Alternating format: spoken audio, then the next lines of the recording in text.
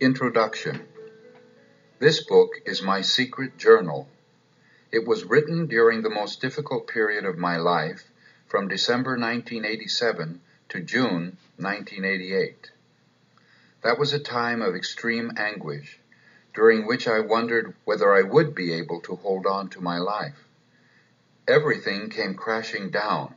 My self-esteem, my energy to live and work, my sense of being loved, my hope for healing, my trust in God, everything.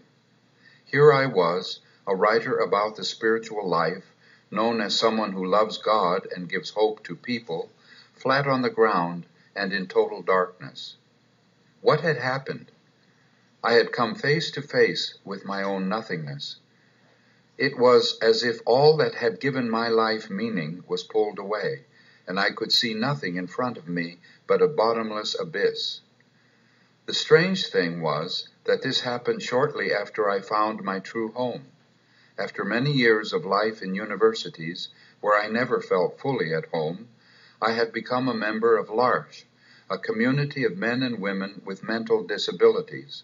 I had been received with open arms, given all the attention and affection I could ever hope for, and offered a safe and loving place to grow spiritually as well as emotionally. Everything seemed ideal, but precisely at that time I fell apart, as if I needed a safe place to hit bottom.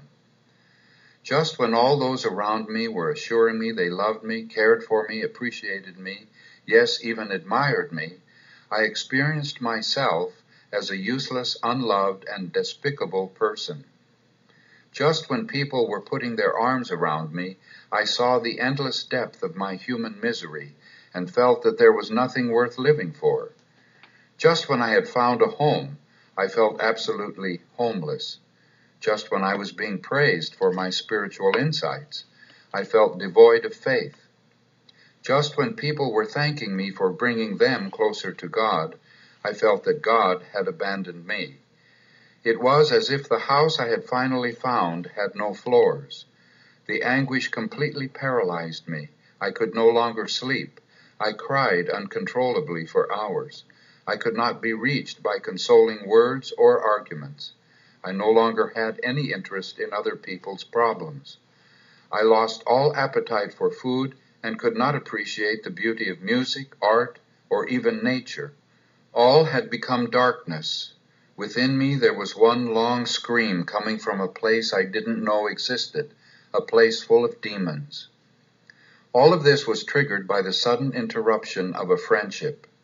Going to l'Arche and living with very vulnerable people, I had gradually let go of many of my inner guards and opened my heart more fully to others. Among my many friends, one had been able to touch me in a way I had never been touched before. Our friendship encouraged me to allow myself to be loved and cared for with greater trust and confidence. It was a totally new experience for me, and it brought immense joy and peace.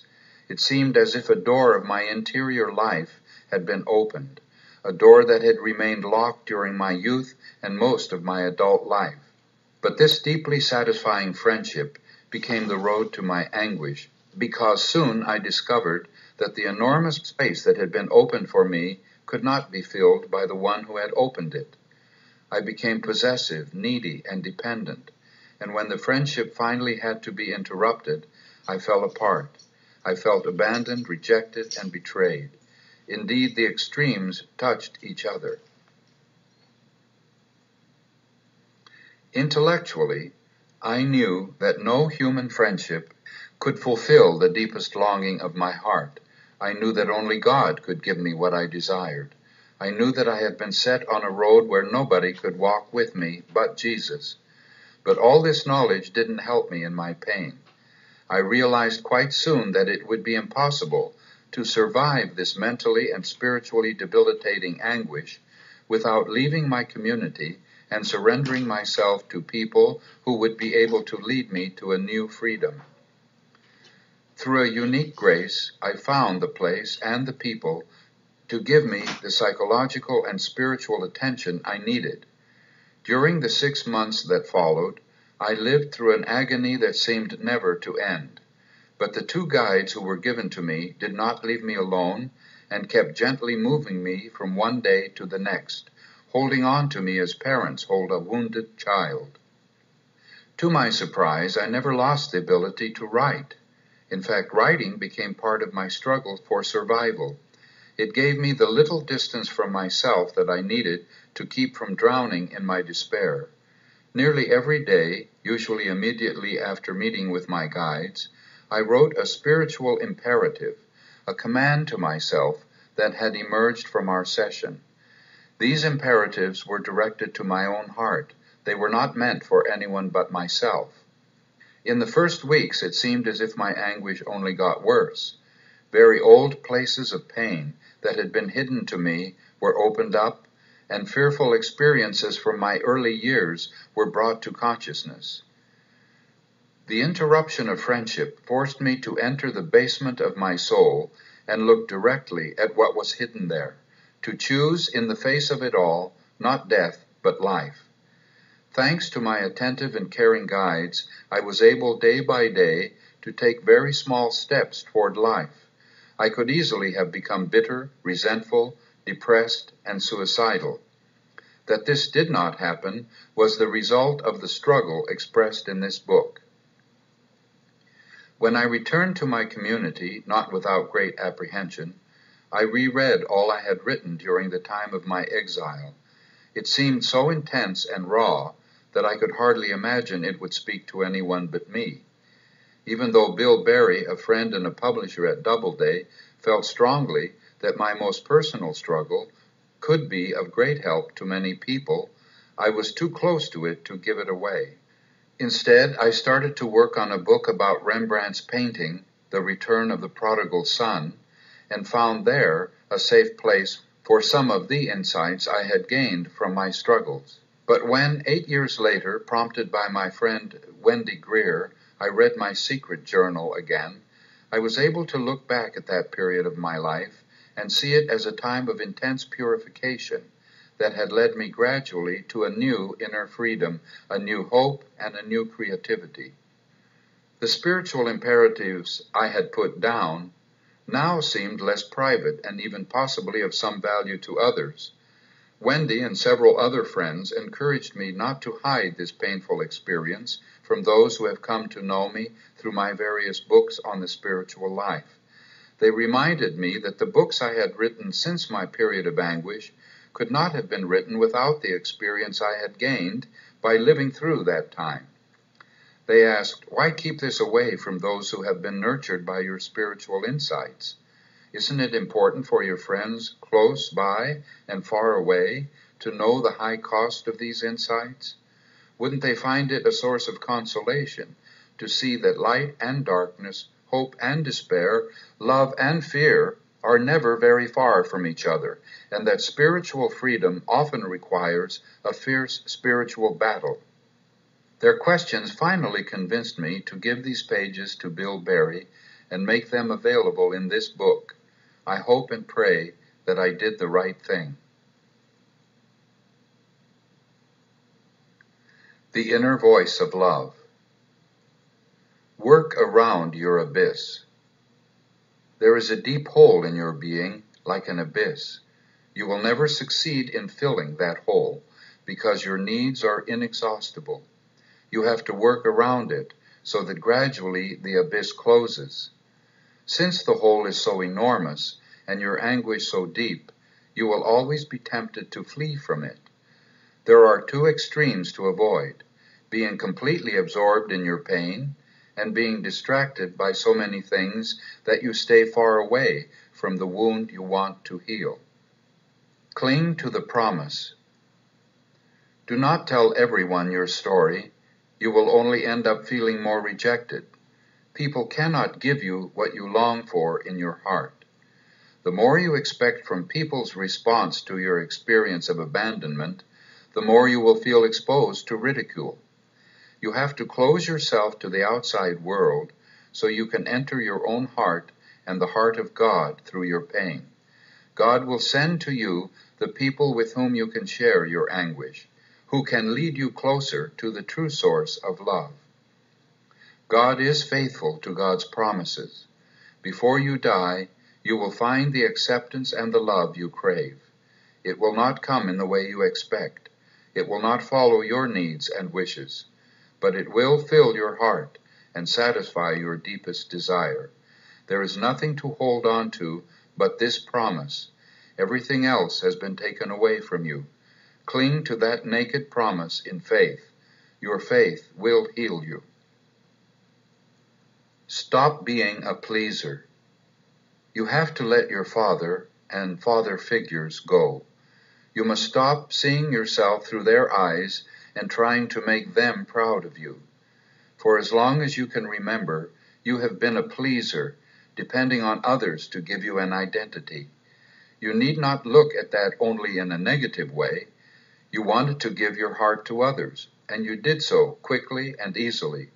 But now you are being asked to let go of all these self-made props and trust that God is enough for you. You must stop being a pleaser and reclaim your identity as a free self. Trust the inner voice. Do you really want to be converted? Are you willing to be transformed? Or do you keep clutching your old ways of life with one hand, while with the other you beg people to help you change? Conversion is certainly not something you can bring about yourself. It is not a question of willpower. You have to trust the inner voice that shows the way. You know that inner voice. You turn to it often. But after you have heard with clarity what you are asked to do, you start raising questions, fabricating objections, and seeking everyone else's opinion. Thus you become entangled in countless, often contradictory thoughts, feelings, and ideas, and lose touch with the God in you. And you end up dependent on all the people you have gathered around you. Only by attending constantly to the inner voice can you be converted to a new life of freedom and joy. Cry inward. A split between divinity and humanity has taken place in you. With your divinely endowed center, you know God's will, God's way, God's love. But your humanity is cut off from that. Your many human needs for affection, attention, and consolation are living apart from your divine sacred space. Your call is to let these two parts of yourself come together again. You have to move gradually from crying outward, crying out for people who you think can fulfill your needs, to crying inward to the place where you can let yourself be held and carried by God, who has become incarnate in the humanity of those who love you in community. No one person can fulfill all your needs, but the community can truly hold you. The community can let you experience the fact that beyond your anguish, there are human hands that hold you and show you God's faithful love. Always come back to the solid place. You must believe in the yes that comes back when you ask, "Do you love me?" You must choose this yes, even when you do not experience it. You feel overwhelmed by distractions, fantasies, and the disturbing desire to throw yourself into the world of pleasure. But you know already that you will not find there an answer to your deepest question, nor does the answer lie in rehashing old events or in guilt or shame. All of that makes you dissipate yourself and leave the rock on which your house is built. You have to trust the place that is solid, the place where you can say yes to God's love even when you do not feel it. Right now, you feel nothing except emptiness and the lack of strength to choose. But keep saying, "God loves me, and God's love is enough." You have to choose the solid place over and over again and return to it after every failure. Set boundaries to your love. When people show you their boundaries, "I can't do this for you," you feel rejected.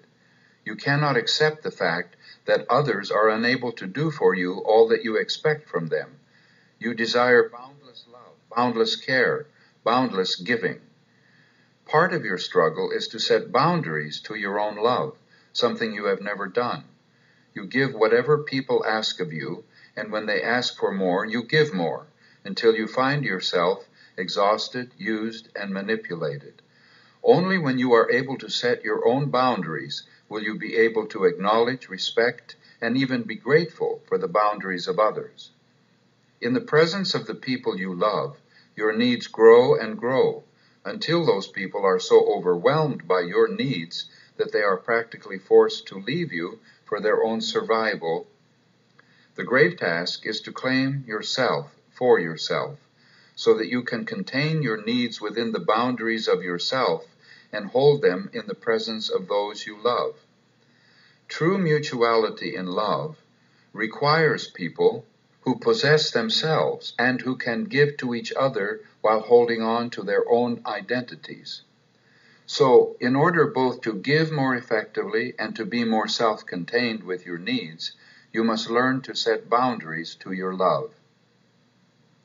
Give gratuitously. Your love, insofar as it is from God, is permanent. You can claim the permanence of your love as a gift from God, and you can give that permanent love to others. When others stop loving you, you do not have to stop loving them. On a human level, changes might be necessary, but on the level of the divine, you can remain faithful to your love. One day you will be free to give gratuitous love, a love that does not ask for anything in return.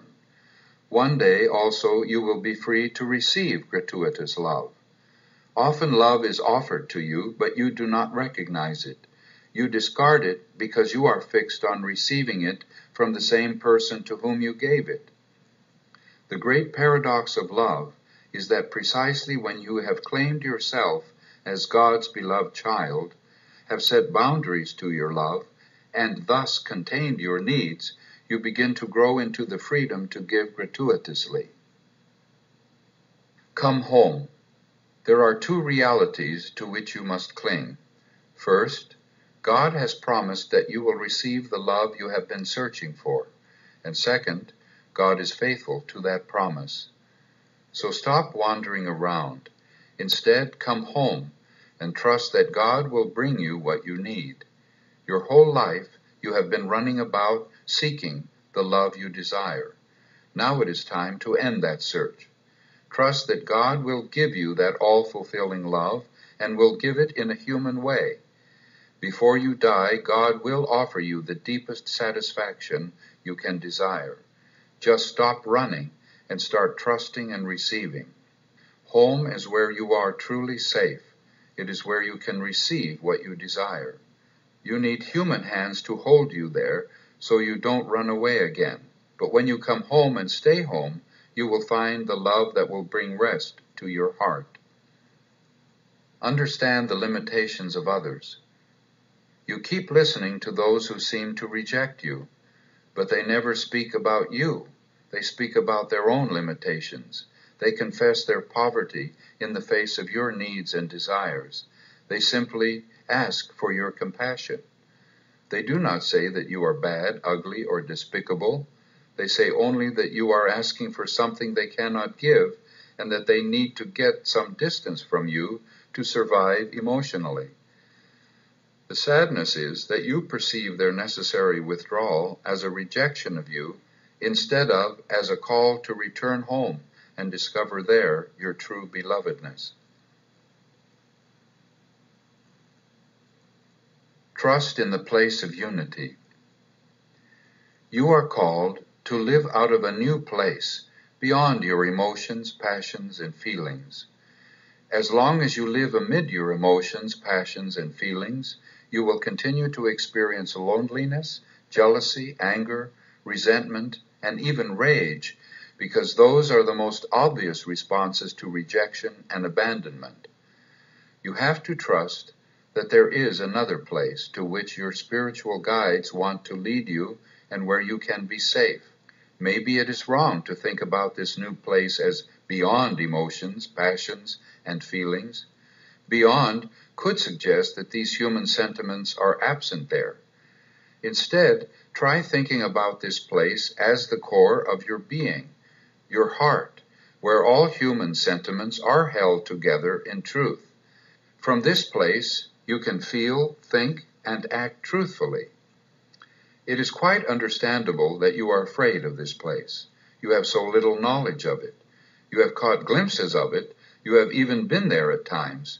But for most of your life you have dwelt among your emotions, passions, and feelings, and searched in them for inner peace and joy. Also, you have not fully acknowledged this new place as the place where God dwells and holds you. You fear that this truthful place is in fact a bottomless pit where you will lose all you have and are. Do not be afraid. Trust that the God of life wants to embrace you and give you true safety. You might consider this the place of unification, where you can become one. Right now you experience an inner duality. Your emotions, passions, and feelings seem separate from your heart. The needs of your body seem separate from your deeper self. Your thoughts and dreams seem separate from your spiritual longing. You are called to unity. This is the good news of the Incarnation. The Word becomes flesh, and thus a new place is made where all of you and all of God can dwell. When you have found that unity, you will be truly free. Remain attentive to your best intuitions. You are living through an unusual time. You see that you are called to go toward solitude, prayer, hiddenness, and great simplicity. You see that for the time being, you have to be limited in your movements, sparing with phone calls, and careful in letter writing. You also know that the fulfillment of your burning desire for intimate friendships, shared ministry, and creative work will not bring you what you really want. It is a new experience for you to feel both the desire and its unreality. You sense that nothing but God's love can fulfill your deepest need, while the pull to other people and things remains strong. It seems that peace and anguish exist side by side in you, that you desire both distraction and prayerful concentration.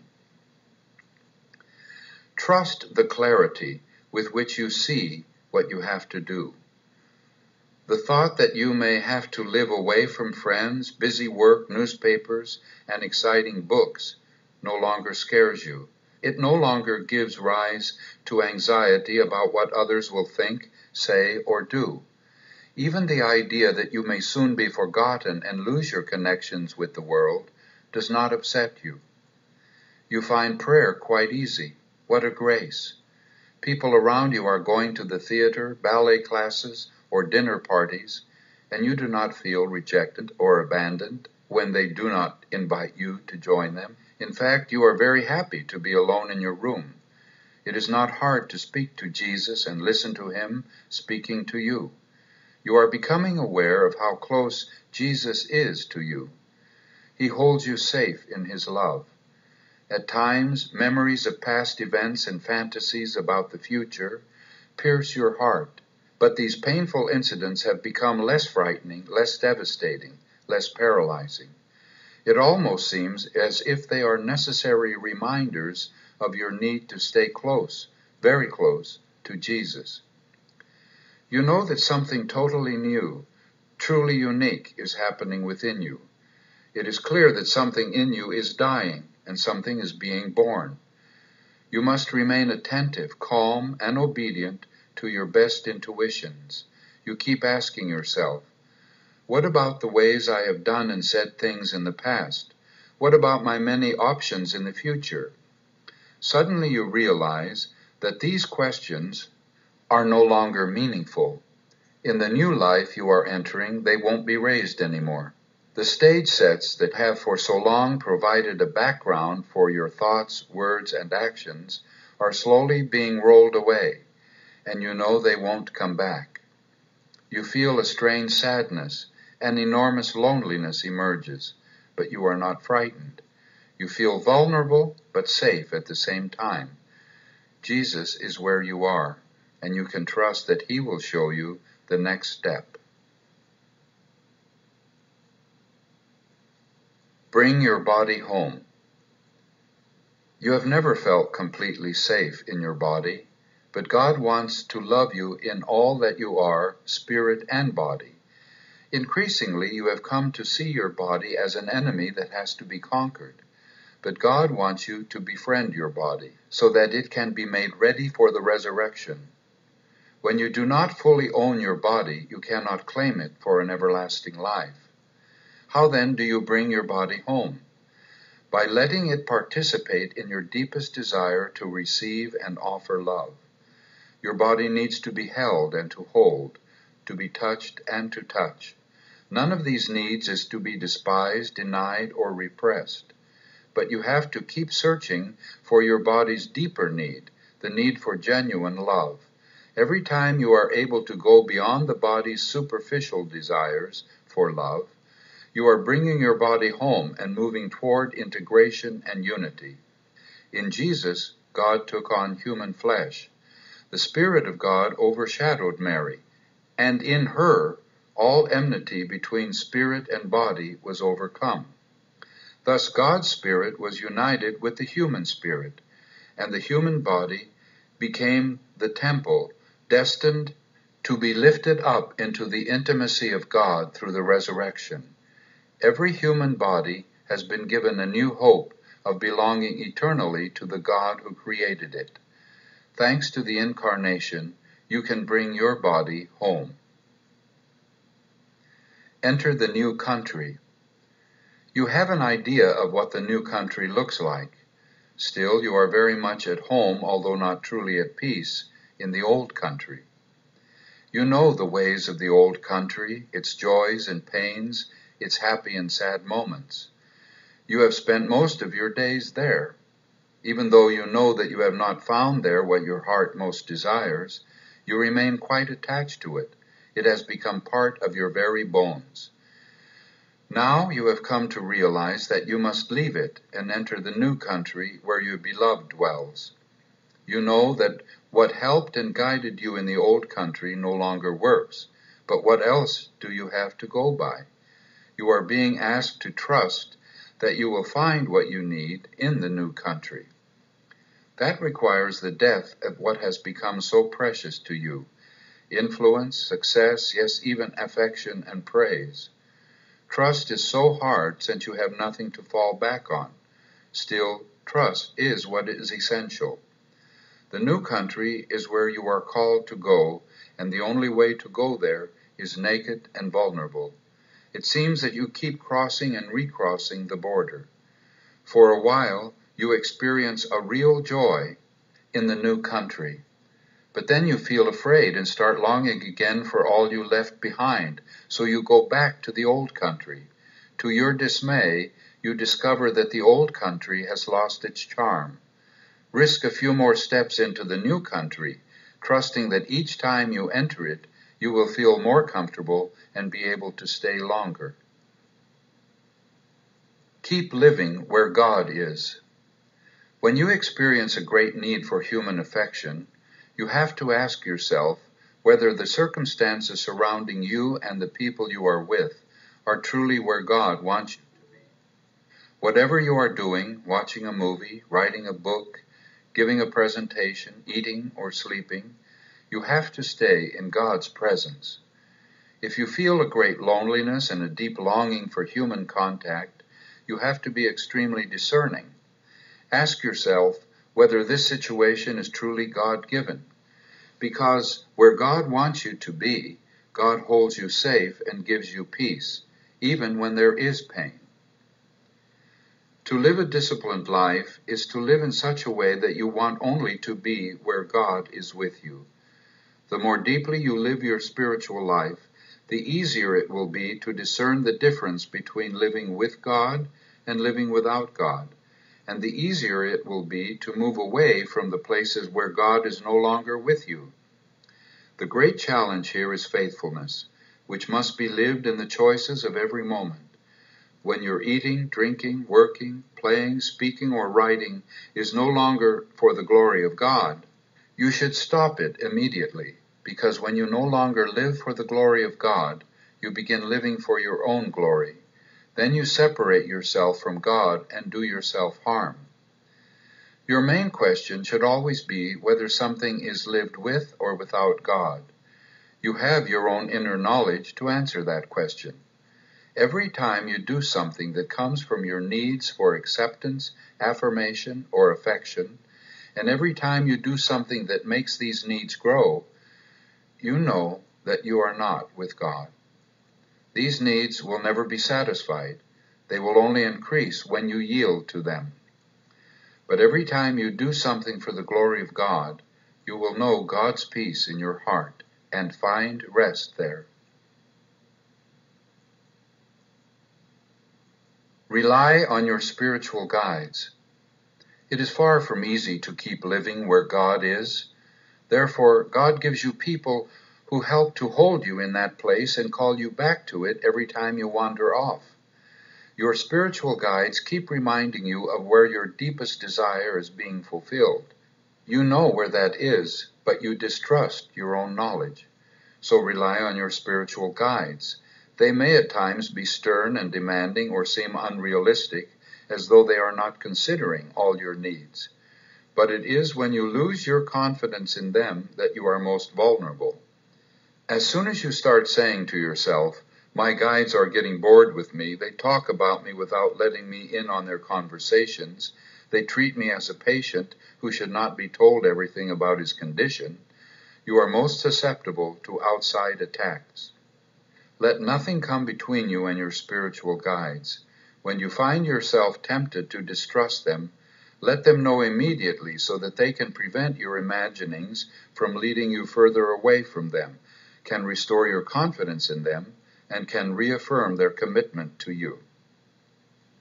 Go into the place of your pain. You have to live through your pain gradually, and thus deprive it of its power over you. Yes, you must go into the place of your pain, but only when you have gained some new ground. When you enter your pain simply to experience it in its rawness, it can pull you away from where you want to go. What is your pain?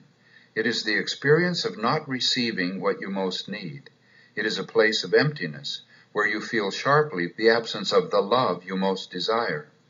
To go back to that place is hard, because you are confronted there with your wounds, as well as your powerlessness to heal yourself. You are so afraid of that place that you think of it as a place of death. Your instinct for survival makes you run away and go looking for something else that can give you a sense of at-homeness, even though you know full well that it can't be found out in the world. You have to begin to trust that your experience of emptiness is not the final experience, that beyond it is a place where you are being held in love. As long as you do not trust that place beyond your emptiness, you cannot safely re-enter the place of pain. So you have to go into the place of your pain with the knowledge in your heart that you have already found the new place. You have already tasted some of its fruits.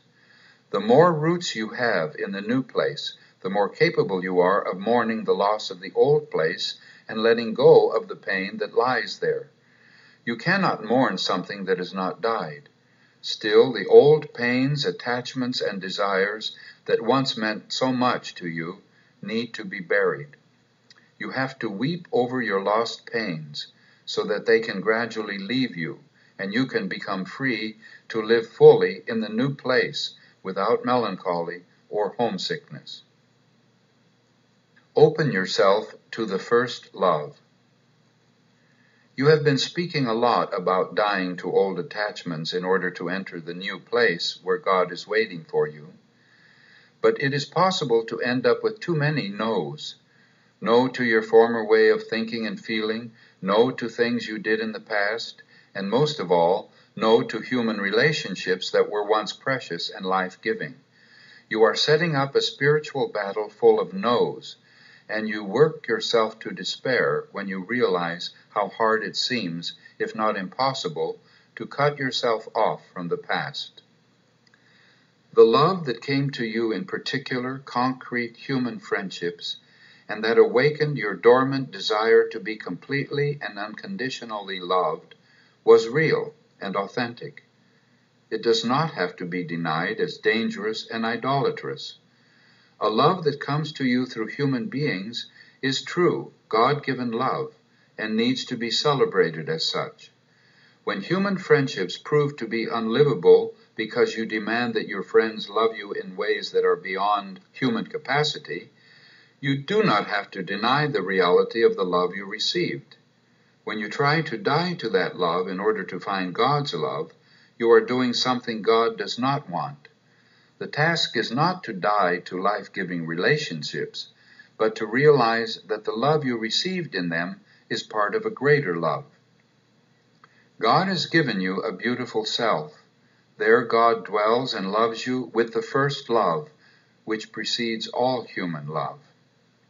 You carry your own beautiful, deeply loved self in your heart. You can and must hold on to the truth of the love you were given and recognize that same love in others who see your goodness and love you. So stop trying to die to the particular real love you have received. Be grateful for it and see it as what enabled you to open yourself to God's first love. Acknowledge your powerlessness. There are places in you where you are completely powerless. You so much want to heal yourself, fight your temptations, and stay in control, but you cannot do it yourself. Every time you try, you are more discouraged, so you must acknowledge your powerlessness. This is the first step in Alcoholics Anonymous and the treatment of all addictions. You might as well think of your struggle this way. Your inexhaustible need for affection is an addiction. It rules your life and makes you a victim. Simply start by admitting that you cannot cure yourself. You have to say yes fully to your powerlessness in order to let God heal you. But it is not really a question of first and then. Your willingness to experience your powerlessness already includes the beginning of surrender to God's action in you. When you cannot sense anything of God's healing presence, the acknowledgement of your powerlessness is too frightening. It's like jumping from a high wire without a net to catch you. Your willingness to let go of your desire to control your life reveals a certain trust. The more you relinquish your stubborn need to maintain power, the more you will get in touch with the one who has the power to heal and guide you. And the more you get in touch with that divine power, the easier it will be to confess to yourself and to others your basic powerlessness. One way you keep holding on to an imaginary power is by expecting something from outside gratifications or future events. As long as you run from where you are and distract yourself, you cannot fully let yourself be healed. A seed only flourishes by staying in the ground in which it is sown. When you keep digging the seed up to check whether it is growing, it will never bear fruit. Think about yourself as a little seed planted in rich soil. All you have to do is stay there and trust that the soil contains everything you need to grow. This quiet growth takes place even when you do not feel it. Be quiet, acknowledge your powerlessness, and have faith that one day you will know how much you have received. Seek a new spirituality. You are beginning to realize that your body is given to you to affirm yourself. Many spiritual writers speak about the body as if it cannot be trusted. This might be true if your body has not come home. But once you have brought your body home, once it is an integral part of yourself, you can trust it and listen to its language. When you find yourself curious about the lives of people you are with, or filled with desires to possess them in one way or another, your body has not yet fully come home. As soon as you have come home to live in your body as a true expression of who you are, your curiosity will vanish, and you will be present to others free from the needs to know or own. A new spirituality is being born in you. Not body-denying or body-indulging, but truly incarnational. You have come to trust that this spirituality can find shape within you, and that it can find articulation through you. You will discover that many other spiritualities you have admired and tried to practice no longer completely fit your unique call. You will begin sensing when other people's experiences and ideas no longer match your own. You have to start trusting your unique vocation and allow it to grow deeper and stronger in you so it can blossom in your community. As you bring your body home, you will be more able to discern with your whole being the value of other people's spiritual experiences and their conceptualization. You will be able to understand and appreciate them without desiring to imitate them. You will be more self-confident and free to claim your unique place in life as God's gift to you. There will be no need for comparisons. You will walk your own way, not in isolation, but with the awareness that you do not have to worry whether others are pleased or not. Look at Rembrandt and Van Gogh. They trusted their vocations and did not allow anyone to lead them astray. With true Dutch stubbornness, they followed their vocations from the moment they recognized them. They didn't bend over backward to please their friends or enemies. Both ended their lives in poverty, but both left humanity with gifts that could heal the minds and hearts of many generations of people. Think of these two men and trust that you too have a unique vocation that is worth claiming and living out faithfully. Tell your story in freedom. The years that lie behind you, with all their struggles and pains, will in time be remembered only as the way that led you to your new life. But as long as the new life is not fully yours, your memories will continue to cause you pain. When you keep reliving painful events of the past, you can feel victimized by them. But there is a way of telling your story that does not create pain. Then also the need to tell your story will become less pressing. You will see that you are no longer there. The past is gone. The pain has left you. You no longer have to go back and relive it. You no longer depend on your past to identify yourself. There are two ways of telling your story. One is to tell it compulsively and urgently, to keep returning to it because you see your present suffering as the result of your past experiences. But there is another way. You can tell your story from the place where it no longer dominates you. You can speak about it with a certain distance and see it as the way to your present freedom. The compulsion to tell your story is gone. From the perspective of the life you now live and the distance you now have, your past does not loom over you. It has lost its weight and can be remembered as God's way of making you more compassionate and understanding toward others. Find the source of your loneliness. Whenever you feel lonely, you must try to find the source of this feeling. You are inclined either to run away from your loneliness or to dwell in it. When you run away from it, your loneliness does not really diminish. You simply force it out of your mind temporarily. When you start dwelling in it, your feelings only become stronger and you slip into depression. The spiritual task is not to escape your loneliness, not to let yourself drown in it, but to find its source. This is not so easy to do, but when you can somehow identify the place from which these feelings emerge, they will lose some of their power over you. This identification is not an intellectual task. It is a task of the heart. With your heart, you must search for that place without fear. This is an important search because it leads you to discern something good about yourself. The pain of your loneliness may be rooted in your deepest vocation. You might find that your loneliness is linked to your call to live completely for God. Thus, your loneliness may be revealed to you as the other side of your unique gift. Once you can experience in your innermost being the truth of this, you may find your loneliness not only tolerable, but even fruitful. What seemed primarily painful may then become a feeling that, though painful, opens for you the way to an even deeper knowledge of God's love. Keep returning to the road to freedom. When suddenly you seem to lose all you thought you had gained, do not despair. Your healing is not a straight line.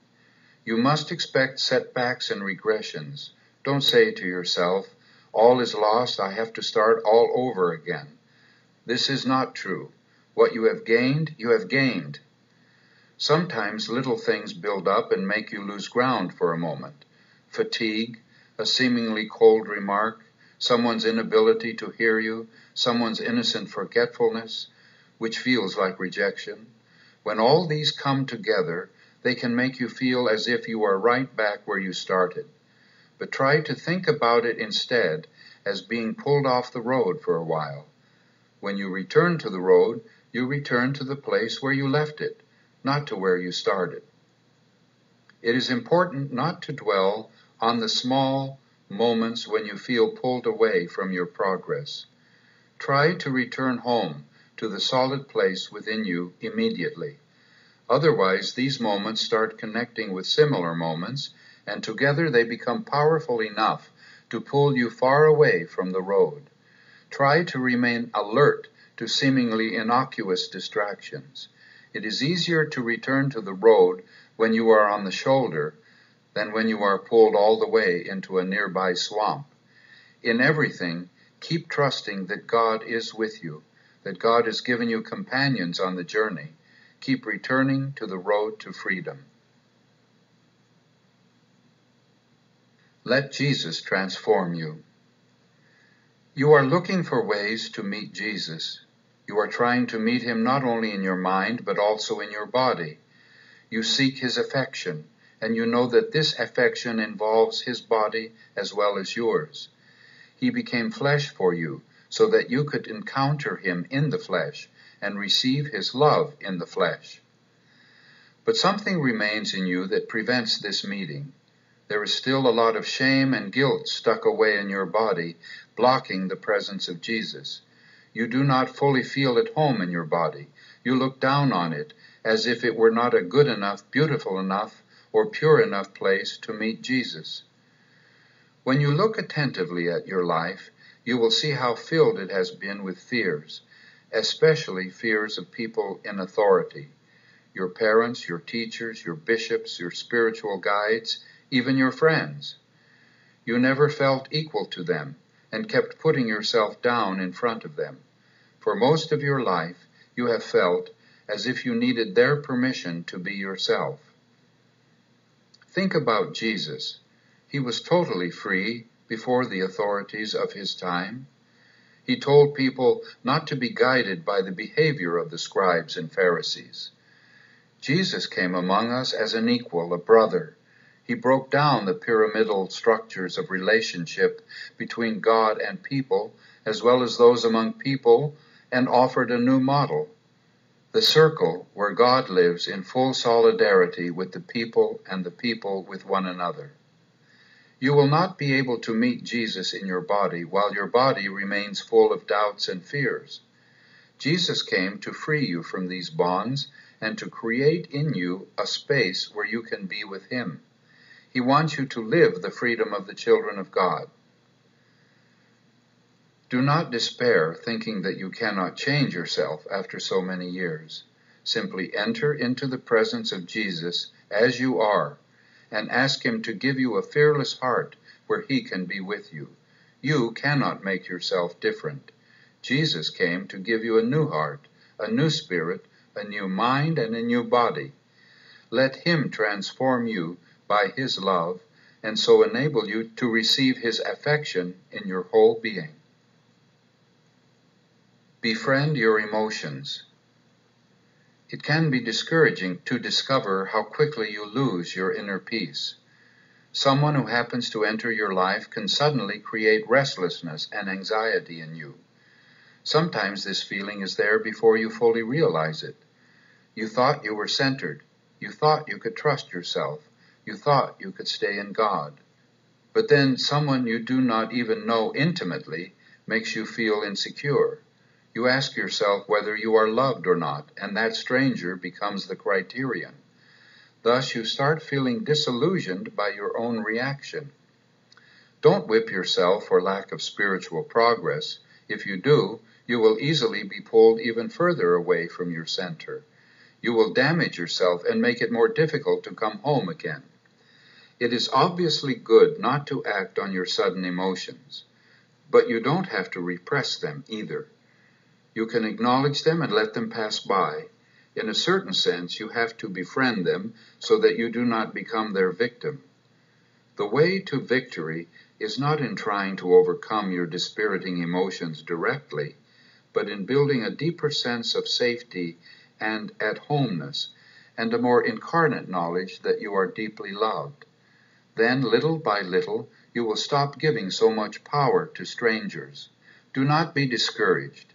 Be sure that God will truly fulfill all your needs. Keep remembering that. It will help you not to expect that fulfillment from people who you already know are incapable of giving it.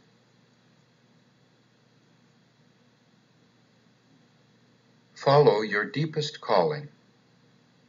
When you discover in yourself something that is a gift from God, you have to claim it and not let it be taken away from you.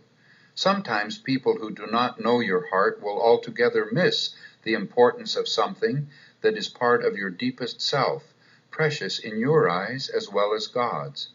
They might not know you well enough to be able to respond to your genuine needs. It is then that you have to speak your heart and follow your own deepest calling. There is a part of you that too easily gives in to others' influence. As soon as someone questions your motives, you start doubting yourself. You end up agreeing with the other before you have consulted your own heart. Thus you grow passive and simply assume that the other knows better. Here you have to be very attentive to your inner self. Coming home and being given back to yourself are expressions that indicate that you have a solid inner base from which you can speak and act, without apologies, humbly but convincingly. Remain anchored in your community.